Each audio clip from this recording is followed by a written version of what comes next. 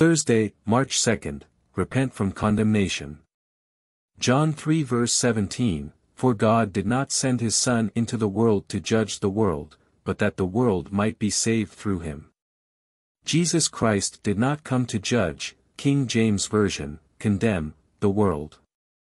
It's not because the world is righteous. He refused to condemn the woman caught in adultery, John 8, even though she was in the midst of her sin.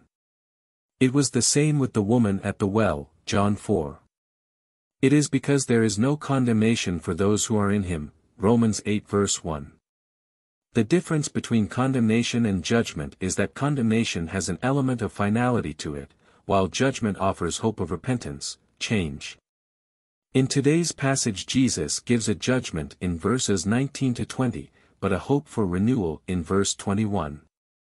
If we walk in condemnation, toward ourselves or others, we need to repent. Short memo from the desk of Father Gary Thurman.